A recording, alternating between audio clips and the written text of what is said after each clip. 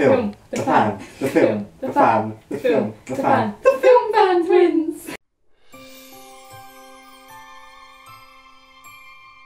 Hey guys, welcome back to the film Fan Twins! Today we'll be reviewing Mary Poppins Returns. Mary Poppins Returns was released in December of 2018. It is now 2019. Yep. So hopefully we'll have enough time to go watch it. If you haven't watched it, Watch it before, well, you can watch it before this video if you want to. If not, you can just carry on watching this video because, but there will be spoilers. Obviously, it's a review. So, for starters, we should probably talk about the plot of the film. Yes. So the film is set in 1930s Britain. It is a sequel to the first film, obviously, so it's a carry-on. So Michael and Jane from the first film have grown up. Yeah, they're all grown up now. And basically they've now got money problems. So they're struggling to keep the house going because Michael's wife died, and she was the one who took care of finances and everything. Yeah. So Michael sends his 3 children, Annabelle, John and Georgie, to go get some bread. I think it's to get some bread. Yeah, I think it was to get bread. Well, to go to the grocery store. And they go off running down the road, and Georgie runs off. Georgie runs off flying a kite, which I believe, That is a song in the film, isn't it? yeah, there's a song. Let's go fly. That's the original film. Oh. Yeah. Anyway, Georgie's flying a kite. Obviously it goes into the air, and that's where kites go. And then Mary Poppins grabs the kite and she just brings herself down. She just like so gracefully comes down from the sky. Yeah. And then Mary Poppins just casually strolls along back to the house, and goes. Michael and Jane obviously recognise her as their old nanny. Yeah. They've forgotten about her magic and everything. Michael is like, and Mary's looks at him and goes, "Michael, please close your mouth. We are still not a godfish." Oh, and then Jane starts giggling, and Mary Poppins looks at Jane and goes, "Still have a tendency to giggle, I see." Yeah. So Mary Poppins does her thing. She goes up the banister rather than down it, and she bumps into Ellen, and she's like, "Hello, Mary Poppins." "Hello, Mary Poppins." And Mary Poppins like, "Hello, Ellen." Can I just say, that scene, what made it even funnier was the fact that Michael and Jane went into the living room when Mary Poppins went and saw her stuff out. And they were in the living room and they went, "She never did have magic, did she?" Yeah. And then in the background, all you see is Mary Poppins sliding up the banister. It was amazing. That is one of the best the best scenes. So, Mary Poppins tells the children they need to have a bath. And, I love this scene. Me too. Tells them they need to have a bath. And Annabelle's like, "I've had a bath." And then Mary Poppins is like, "From where I see it, a bath is needed when it's dirty." Also, I know that. And so the children are saying how they don't believe in magic and stuff. And Mary Poppins is like, "It's absolutely right. It's the notion of it." Yeah. And so she creates a dolphin in a bathtub. Yep. And then they jump into the bathtub. There's this amazing musical scene where they're singing Imagine That. Can you imagine that? We'll sail right over waterfalls, can you imagine that? Yeah, that one. And after that, obviously the children now understand that she's magical. She has magic. They jump into because they want to save the house. The children think of the idea to sell their mother's pot. It's like a bowl, isn't it? It's like their mother's bowl, that's it, their mother's bowl. So they go to sell it and they end up breaking it. Mary obviously finds out about this. Yeah. and so to fix it, she sends them inside the bowl. It's her, the children, and the lamplighter called Jack, played by Lin-Manuel Miranda. I love him. He's amazing. They meet this Irish dog man. Yeah. He's hilarious. The kids are looking at him and say, but you're going to say, but you're a dog. And then the dog turns around and goes, that's right, I'm Irish. Yeah, he's like, I'm Irish. And so then they go into the new song, Royal Dalton Musical. Oh my god, I love this song. It's great. Royal Dalton Musical. You can't. Yeah, that scene, in the scene they obviously, they're in the bowl now. And they're singing Royal Dalton Musical. Yeah. And they end up going there to see a performance. Mary Poppins and Jack perform a song. Yeah. About something, I think it's something called By the Book or something. It's really, really good song. It's something about not judging a book by its cover. Yeah, and the kids, they run off because Georgie, the younger child, sees this, the big bad wolf. And it looks like he's got his pocket watch and it's swinging. And he also has Georgie's toy, I think. His giraffe. He has Georgie's giraffe and he notices it. So he goes out there and he sees the big bad wolf is actually selling all of their possessions. And the kids jump on the, get kidnapped by him, and Mary Poppins has to go rescue them. No, Mary Poppins isn't in that scene. Oh, she's not in that scene, sorry. Georgie gets kidnapped and the other two children go to rescue him with the Irish dog. But they end up falling down the edge of the bowl. And they wake up terrified, saying, oh, we had the worst dream. And then Mary Poppins is there, it's like, it was not real. And then the kids obviously realise that it is real. Yeah. So they're upset because their mother died. And it was their bowl. It was her bowl.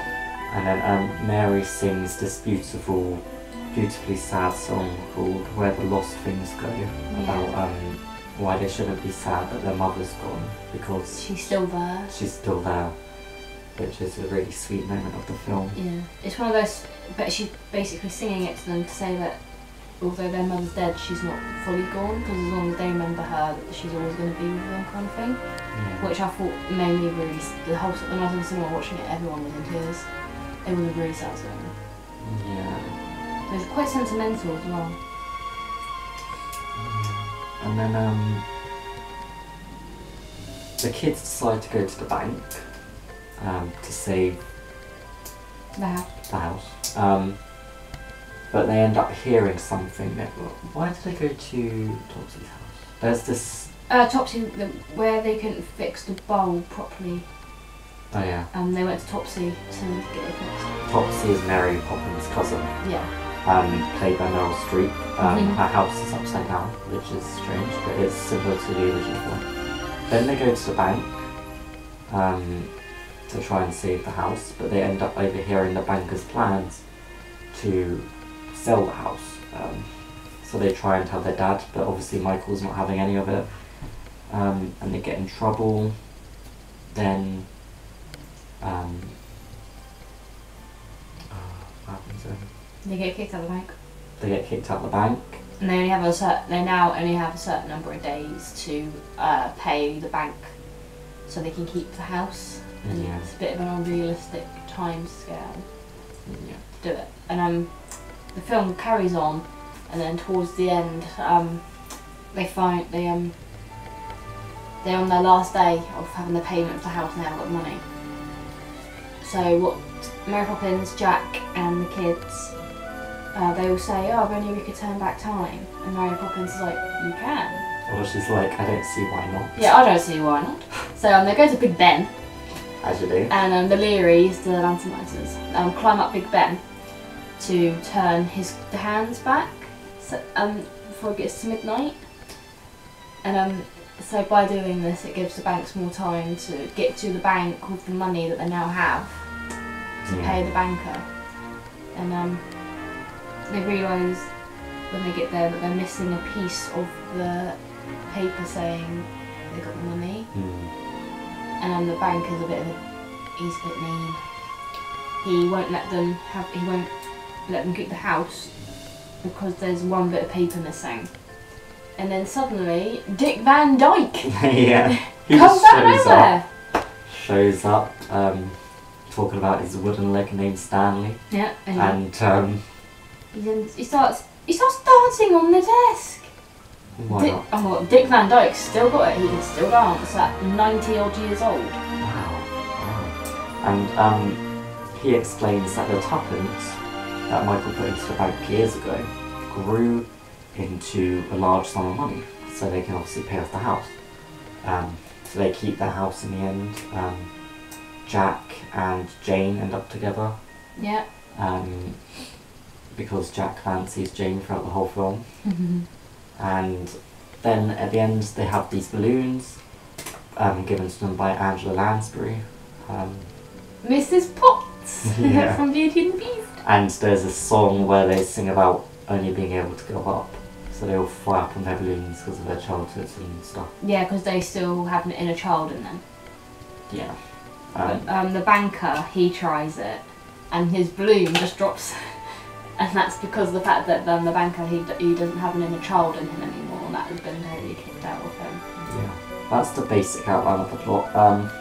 Obviously there's some returning characters from the first film. Yeah. Mary Poppins, obviously. She returns, because that's the name of the film. Michael and Jane Banks, the children, obviously they're grown up. Yeah, they're all grown up now. Michael and his deceased wife's children. Yeah, Annabelle. John and Georgie. The Leary Jack. Yeah. Leary is what they call a lamplighter. Yeah. Then you've got Topsy, which is Mary Poppins' cousin. Mary Poppins names. Called who's played by Meryl Streep. And you've got the Big Bad Wolf, which is the banker, as well. Yeah. Played by Colin Firth. Yeah, that's right. So there are some references to the original film.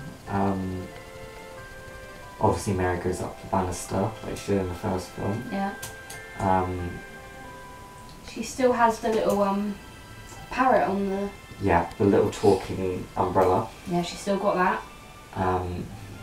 It's very similar to the first one. It's almost a copy of it. Yeah, it's weird. It's like a copy to the first film, but they've made it feel like the original film without outright copying it. Yeah. It's really strange. There's a lot more. Whereas in the first film it's more subtle. In the new film, they like put imagination everywhere in the first few scenes and everything, like jumping into a bathtub. In the first film, they just had them cleaning up. Well, they had the cleaning up scene in this film as well. They did, yeah. Where she says to Georgie, it's like, Georgie Banks, cleaning is not a spectator sport.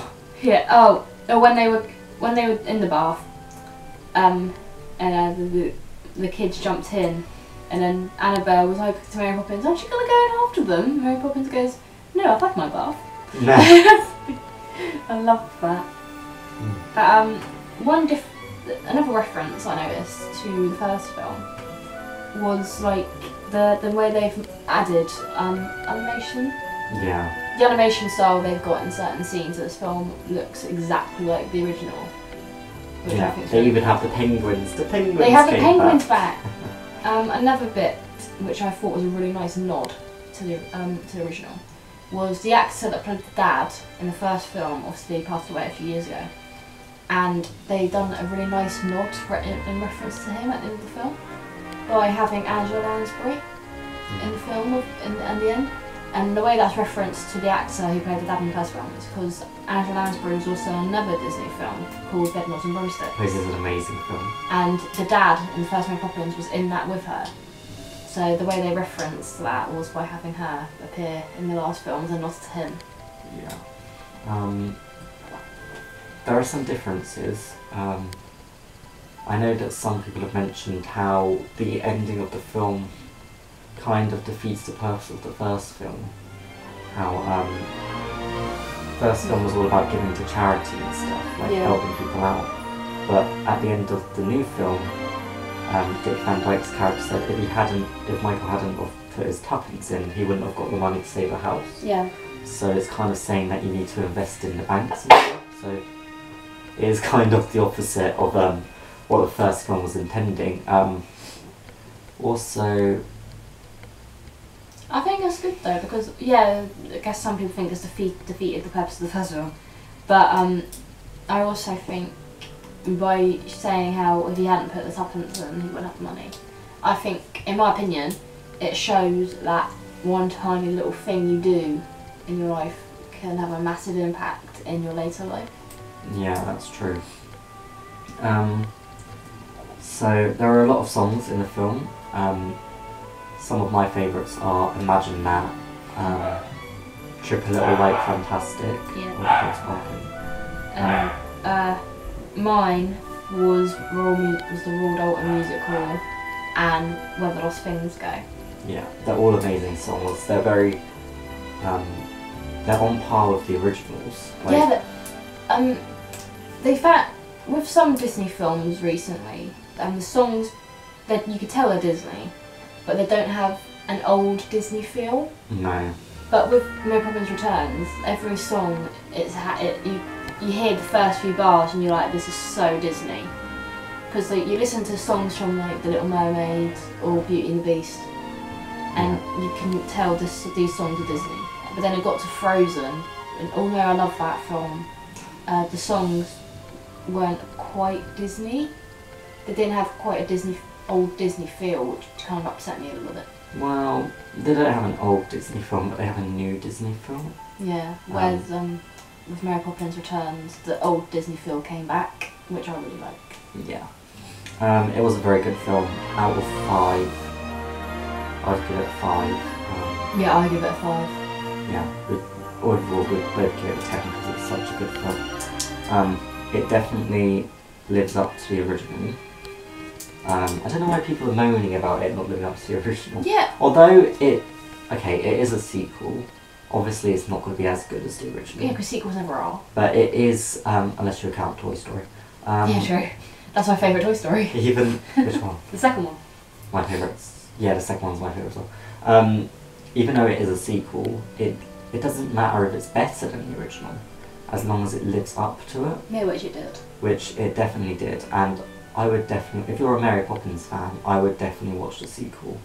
You may think, oh, it's not got the same feel as the old Mary Poppins. That's because it's the modern day now, so obviously it's going to be aimed for a newer generation. Yeah. It's bringing Mary Poppins back to life as a newer character. Yeah. And some people I know that some people were quite hacked off that Julie Andrews wasn't in Mary Poppins. Yeah. So obviously Julie Andrews, flaming legend. She's in the original Mary Poppins. She's in the Princess Diaries. But people were like, oh, why isn't she back for Mary Poppins? She is Mary Poppins. Yeah. But Julie Andrews was offered to come back for Mary Poppins Returns, but her reasoning for it not returning was that she wanted Emily Blunt she wanted her to be Mary Poppins so she could have her time to shine. Yeah. She didn't want to outstage her because if she was in the film, all people would be looking for was her cameo. Yeah. She ended up doing Aquaman instead, which is let's not talk about that. So anyway, thank you for watching this video. Give the video a thumbs up. Subscribe down below to see more. Dingling the bell to get notificated of more videos on this channel. Yeah. Our next video is going to be... Basically, our next video is a Harry Potter video. It's a conspiracy theory, which unfortunately isn't mine. I did find it, I just have to find out who found it. But the theory is Crookshanks Lily Potter. Yeah. Well, stay tuned for that. That'll be coming out on Friday. Yeah. It's the first of our Friday videos. Thank you for watching. Again, subscribe to see more. Comment down below. You know the drill. Subscribe to our Twitter. Follow us on Twitter Film Fan Twins. The Film Fan Twins. And we'll see you next time. Bye.